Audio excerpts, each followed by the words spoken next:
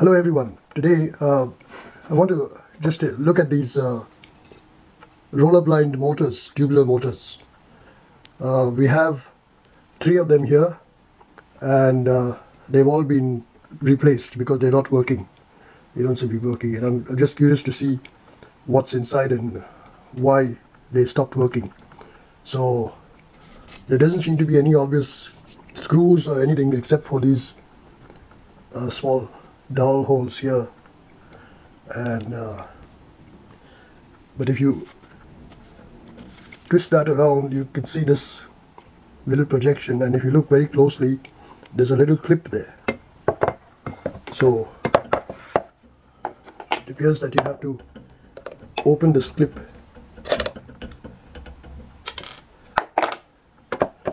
and behind this ring there is a screw, which is a torque screw. So you need a special screwdriver, a torque screwdriver. I'll just position this properly and try to open that.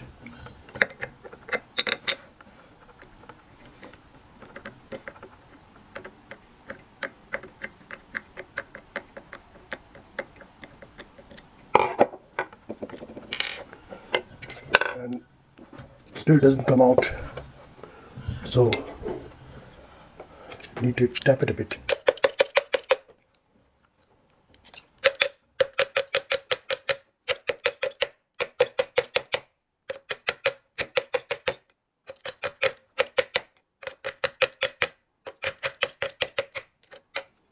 And there you have it. That is the electronic capsule, and in here there is a capacitor.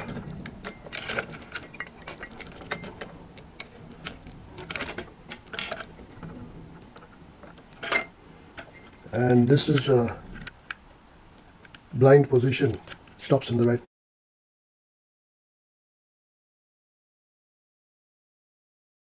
position. Anyway, that's one side, and then I will look at the other side later.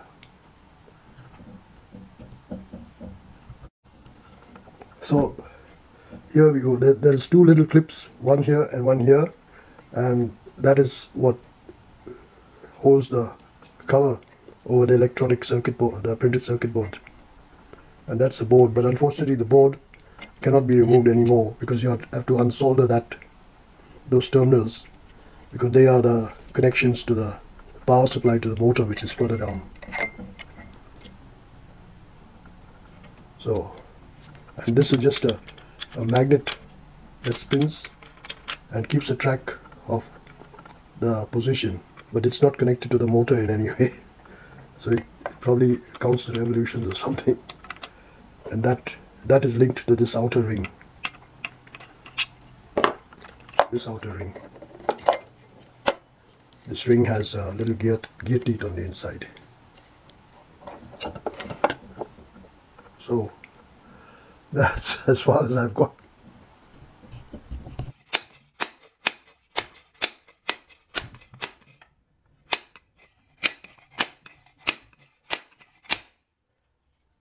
It's starting to come out, and I'll get it out and come back again.